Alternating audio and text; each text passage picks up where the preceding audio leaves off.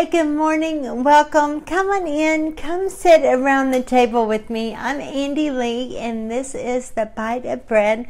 It's daily nourishment for your soul.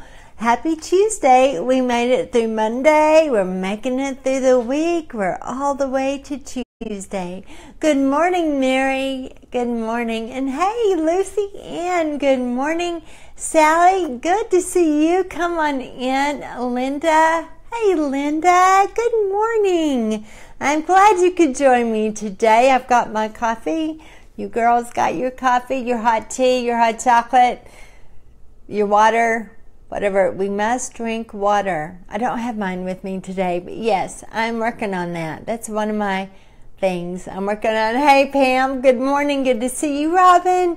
Good morning. Good to see you this morning. Okay, are you all ready for this teaching on boundaries? This great verse that we have in Galatians 6:2. I am excited because, my friends, there's a lot to be found in the Word today. So hold my hands. Hey, Elaine. Good morning. And Selena and the Smith family.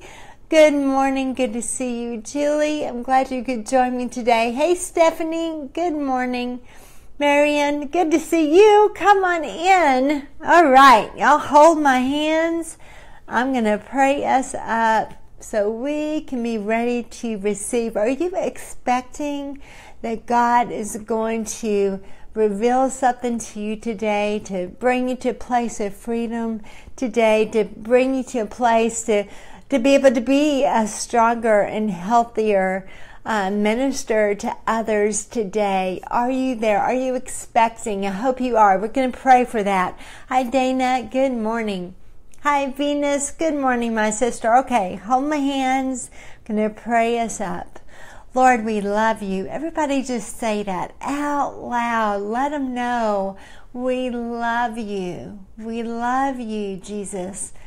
We praise you with our lips, with our hearts, with our minds, with our spirits.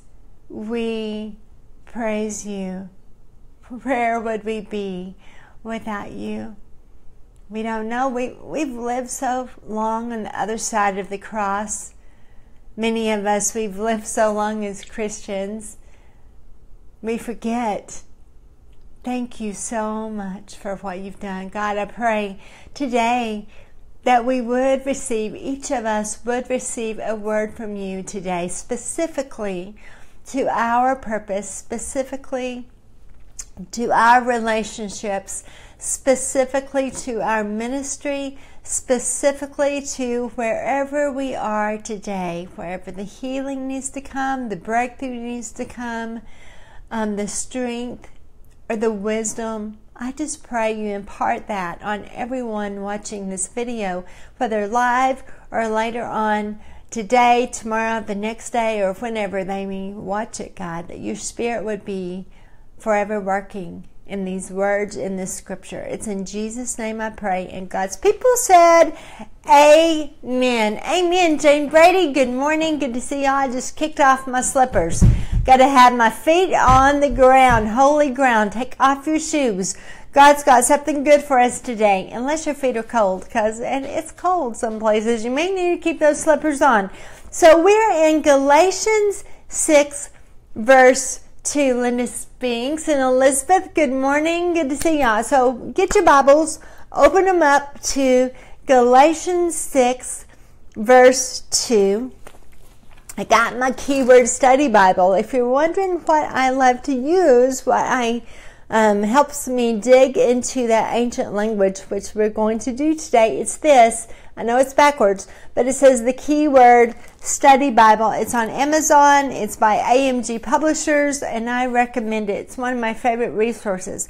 Galatians 6, verse 2 says, carry each other's burdens, and in this way you will fulfill the law of Christ. That's it. Verse 2. I'm going to read it again. Good morning, Heather. Carry each other's burdens, and in this way you will fulfill the law of Christ. You know, Paul writes a lot about relationships. Many of his letters, I guess really all of his letters to the churches, were helping them deal with being these new Christians, being in the first century church, the beginning of the church, teaching them how to do that, how to live together. And y'all know, the church is not brick and mortar. It's not walls made by man. The church it's us. It's a whole bunch of humans with a whole bunch of issues, all saved by Jesus, thank you, redeemed, but still working it out. We're working it out. We're all still working it out. We are saved by grace, but we are still working out that transformation, that mind of Christ, that spirit of Christ. So Galatians 5:1, he says to them, I want us to look at context because context is key. Hi, Bill. So good to see you. Sarah, I'm glad you could join me. And Linda, good morning. So we're in Galatians 6:2, but I want us to look at the context of the scripture. In Galatians 5:1, Paul writes, it is for freedom that Christ has set us free. Somebody say amen. Oh, amen. It is for freedom that Christ has set us free. Stand firm then. Stand firm. And do not let yourselves be burdened. There's that word, burden. Do not be burdened again. That's a different word from the burden in 6:2 that we're going to talk about. Do not be burdened again by the yoke of slavery. And he's talking there about the religious do's and don'ts that we put on ourselves and we put on other people to tell them that's what they need to do to be saved, to be right with God. And there's just something about checking off the box. Hey, Erica, good to see you this morning. There's something tangible. Well, not something. It is tangible, right? So when we can say, well, I'm not drinking and I'm not, we can put our list of sins and we can say, you can't do that. And so you got to check off that box. We like the tangibleness of it, but y'all, the freedom doesn't come from the outside in. The freedom comes from the inside out. And it comes only by the Holy Spirit as he transforms us and changes us. And we surrender to our life, surrender our life to his. Good morning, Kristen. That's when the freedom comes. That's when the transformation and the change comes, and we're no longer burdened. Let's look at this burden. Now, he's talking about here being burdened by laws, people telling you the things that you can and cannot, you should do. So many of us try to earn our righteousness, and we try to make others earn their righteousness. There's security in checking off those boxes. My friends, but our salvation, it cost us nothing, and yet it cost us everything. Let me say that again. It cost us nothing, and yet it cost us everything.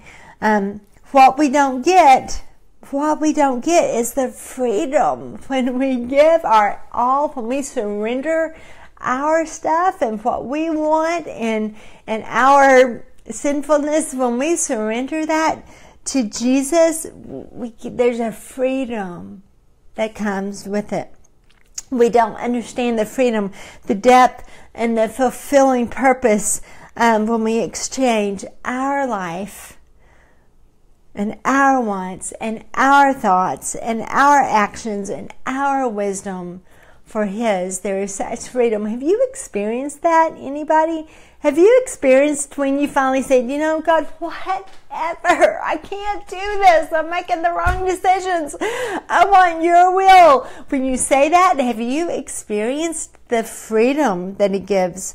We need the mind of Christ. We need his thoughts. We need him to continually renew our thoughts. It's all about our brain. It's all about how we think. We know the battle is in the mind, right? But also the freedom doesn't come until we have renewed those thoughts. And being in the Word and knowing the Word is key to washing away our own thoughts and replacing them with the mind of Christ. But we cannot completely do that without the Spirit. And that's what we're going to see in the rest of this chapter. Now, this week we're talking about boundaries and how we set those boundaries and permission to set those boundaries and the wisdom in boundaries and what ministering to people, whether you're, we all should be, we're all in ministry. It looks different. Not all of us are pastors. Not all of us are on staff at church. But we should be, as Christians, as believers, we have a ministry every single day. Hey, Michelle, good morning. As a stay-at-home mom, you are ministering to those babies every single minute of every single day. As a wife, you're ministering to your husband. As a neighbor, we're ministering to our neighbors. As a worker, if you're working in the workplace, you are a minister to those people around you. It's going to look different for all of us. But we do need to be wise and have this wisdom and this mind of Christ in how we minister. And the world will take our words, they will take the words of Jesus. The world takes the Bible and manipulates it and twists it and turns it around. And I believe Galatians 6:2 has probably been one of those verses that's been turned around, manipulated, and used against us. I know it has for me, to make me feel bad and guilty. So I'll keep on doing whatever I need to do, or I'll do whatever that person wants me to do, because and they may not have even said that specific scripture. But so it's in my head that I've got to carry other people's burdens. And so what does that look like? What does that mean? Satan used scripture against Jesus when he was tempting him in the desert. Satan took scripture, twisted it around to try to tempt Jesus. It happens to us too. People will manipulate the truth, manipulate the scripture, twist it around or turn it around in order to manipulate us. And can I just say, anytime you feel guilted into doing something, you probably need to stop. And you probably need to go to God and okay, there's a boundary being crossed here. Because when we feel guilty or guilted into something, resentment is going to start building. And that's one of the number one signs that you need to draw a boundary line is when you start, when resentment starts building up. Then there's something that needs to happen, and you need to go to God first and ask for His wisdom, for Him to show you the best way to do this. And I've learned in the past, it doesn't always work to say okay to that person that you're stepping back from. Sometimes you can't tell them. Sometimes you just have to know within your heart the boundary that you have to set, and you just have to say, no, I can't, not today. And we think, oh no, but yesterday we learned that many times we enable people by continuing the pattern of helping them when we're guilted into it. We are enabling bad behavior. We're not helping them. We're not strengthening them when we do that. So I just wanted to see in Matthew 4 how Satan himself took the word. Hey, Lori, good morning. He took the word and he twisted it. And Matthew 4, verse 5, the devil took Jesus to the holy city and had him stand at the highest point of the temple. Now, this is, let me go back. In the first verse, Jesus is hungry. He's been fasting, the Bible says, for 40 days and 40 nights. And let me tell you what that means. It doesn't really mean 40 days and 40 nights. So the number 40 meant a period of probation or trial. Okay? So, and it also meant as long as needed. So, he's been fasting because for 40 days and 40 nights, this period of probation or trial as long as needed. So, because we think, how could he not eat for 40 days except for the fact that he was God? He probably did. It probably literally was not 40 days, but anyway, he's really hungry. It's been a long time. And so the tempter came to him and said, if you're the Son of God, tell these stones to become bread. And Jesus said, it is written, man does not live on bread alone, but on every word that comes from the mouth of God. And so then Satan goes, well, if Jesus used scripture, I'm going to use it too. And so then he says, the devil took him in the holy city and he had him stand on the highest point of the temple. And he said, if you are the Son of God, he said, throw yourself down, for it is written, he will command his angels concerning you, and they will lift you up in their hands so that you will not strike your foot on a stone. And listen to what Jesus said. Jesus said, it is also written, do not put the Lord your God to the test. So even, you see how Satan took that scripture, he took that truth and he twisted it and tried to throw it back on Jesus. And that's good. That happens to us. That happens to us when we're helping people in need, when we're trying to help people. Many times, yesterday we looked at the scripture that said, do not be friends with a man that's easily angered. And that word meant someone who is indignant, someone who is just a victim and saying it's unfair, it's all about them. So be on the lookout for that. And that can just become a way of life. So anyway, be on the lookout. So if you're feeling guilted into something, if somebody is saying, well, good Christians help people, you need to really step back, whoa, pray about it, think about it. Now let's look at the word burdened. Actually, I want to look a little bit more at the context here before we go there. Look at 5. Go back to chapter 5 with me. He says, you were running a good race. So he's saying, don't try to start checking off the boxes again. And then he goes to verse 13. Go to 13 with me. You, my brothers, are called to be free, but do not use your freedom to indulge what?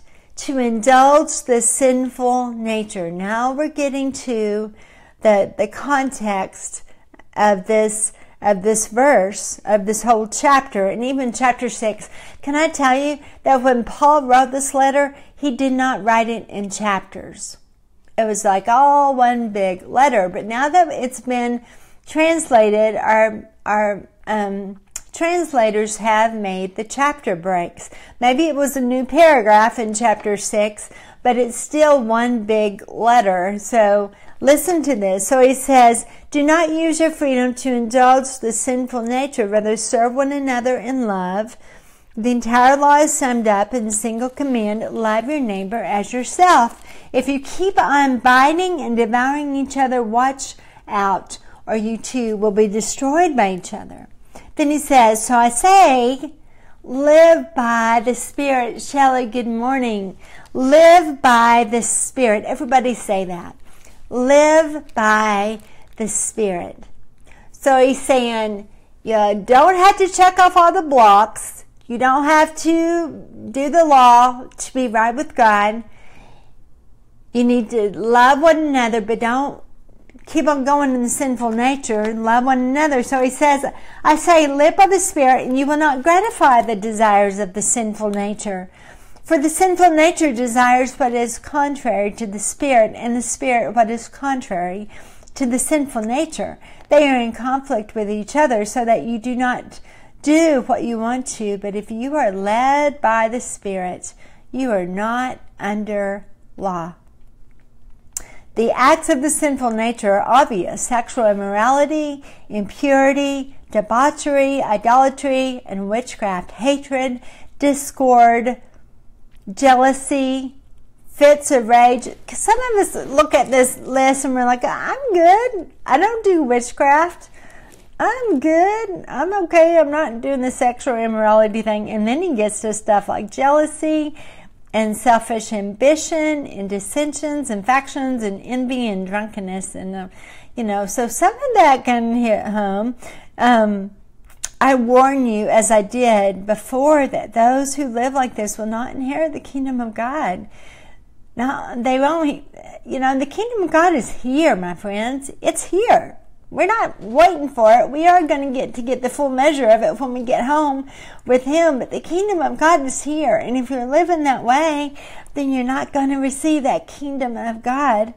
But the fruit of the Spirit, that brings us all the way to a verse that we all know well. Galatians 5:22, the fruit of the Spirit is love and joy and peace and patience and kindness and goodness and faithfulness and gentleness and self-control. Oh, wow. I'd so much rather be around that person, wouldn't you?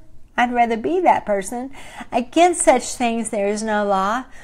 Those who belong to Christ Jesus have crucified the sinful nature with its passions and desires. Since we live by the Spirit, let us keep in step with the Spirit. Let us not become conceited, provoking, and envying each other. So I think there was just a lot of stuff going on in the church of, well, I'm better than you are, and, I checked off all the blocks, and I'm holy and righteous, and so don't become conceited and envying each other, because you know that any of us could fall at any moment. We could be tempted by our sinful nature again. So just pretend like this keeps on going. Now remember, he's talking about sinful nature, right? The sinful nature, and living by the Spirit. So pretend like chapter 6 is even there, and he's still keeping on going and writing. He says, brother, if someone is caught in a sin, right? So he's still talking about sin. If someone is caught in a sin, you who are spiritual, and that doesn't mean like, I'm so spiritual and I'm so godly. That's not what it means at all. It means that those of you who live by the Spirit, those of you who are living by the Spirit should restore. Everybody say restore. I love that word. Don't you love that word? You should restore him. How? You should restore him gently. Hi, Amanda. Good morning. He says, those of you who live by the Spirit should restore him, restore her gently. But watch yourself, or you also may be tempted. Then it goes into verse 2. So context. We're talking about sin. We're talking about restoring our brothers and sisters who have fallen off the wagon and need to come back to Jesus and be restored with gentleness. Yes. Hey, Leah. Good morning. Carry each other's burdens. And in this way, you will fulfill the law of Christ. Let me stop there. So context. So before, I think when we read this all by itself, when we read verse 2 all by itself, we think of burdens as being financial. We think of burdens as being, tangible. We think of those being the burdens. But the burdens here, as I read it, are the burdens of this heaviness, of weight of this, the sin, caught in sin. Those who are caught in sin, he says, to restore them gently. So carry each other's burdens. Let me tell you about this word burden. So the word burden in the Greek, it's a weight, and it says it means to go down. So it's like it's this heavy, heavy weight that just pulls you down as you try to carry it. It's so heavy, it makes you bend, right? So remember, in context, what kind of burdens are these? These are burdens that, just trying to get rid of their sin, these burdens. So carry each other, restore each other gently, live by the Spirit. The fruits of the Spirit, go back to the fruits of the Spirit. The fruits of the Spirit are love and joy and peace and patience and kindness and goodness and gentleness and faithfulness and self-control. That word spiritual there is a cool word. I don't know if I dare try to pronounce it. Pneumatos. pneumatikos, something like that. But the first word in there is pneuma, and pneuma means spirit. So living by the Spirit, this and spirit, pneuma is breath and wind, but to have that in us as we practice it. Can we just practice it? Y'all just practice it. Just practicing living with the Spirit in you. Get up in the morning. Hello, Holy Spirit. I welcome you to walk with me today. Lord, help me be open to what you're saying to me today. Y'all, let them start with the small stuff of telling you when to, go brush your teeth and get ready to work. Start with the little things, and he will start also downloading the big things. But we just have to practice it. We start walking in it. We ask him, take my ideas of today, and I want your ideas. What does your schedule look like today, Holy Spirit? You show me by just releasing that, not your control, not your will, but his today, to live in that freedom. Good morning, Kristen. Good to see you. So 6:1 says to restore them gently. This burden is bearing sin. Verse 5 tells us, if anyone thinks he is something when he is nothing, he deceives himself. Each one should test his own actions. So just stay humble in it. Don't, we're like, oh, look what you did. Well, just watch out if you start doing that. Don't worry, God will keep you humble, right? Then he says each one should test his own actions, and then he can take pride in himself without comparing himself to somebody else. Stop that comparing thing. Can I just say stop it? Can y'all just say that too? Stop it. Stop comparing yourself to somebody else. For each one, look at verse 5. For each one should carry his own load. And so look, verse 2 says we need to bear one another's burdens. But then in verse 5 it says, for each one should carry his own load. Can I just say, do what you can, ask for help when you need help. Forget that pride. Tell somebody when you need help. Reach out to a sister or brother and say, I need prayer. Please pray for me. I need you to help me. I've got this sin in my life. I've got this thing going on, and I want to get rid of it. I don't want to live this way anymore. Help me carry this load. Sometimes we need to ask for help. So beware, my friends, beware of manipulation of Scripture. Anytime you feel guilted into helping somebody, that's a sign for you to step back and to pray about what you're doing. There's probably a boundary that's been crossed when you're feeling that way. I want to say too that realize that he's talking to the church here, that we don't need to carry one another's burdens alone, one-on-one. Remember, Jesus sent the disciples out in two. So I want to encourage you, if you are the only one trying to help somebody, at least you feel like you're the only one trying to help somebody, get a team member, get a whole bunch of team members to help you minister to that person, to help you carry that burden. Don't let them put all their eggs in your basket, because you will get burned out and you will not be able to restore that person by yourself. We are not meant to do this alone, this ministry. We are the church. We are the family of God. We are to work together. The disciples were a team. Work together. Find others. Don't do it by yourself. Don't take all the responsibilities on your shoulders for somebody else. You need someone to be in there with you.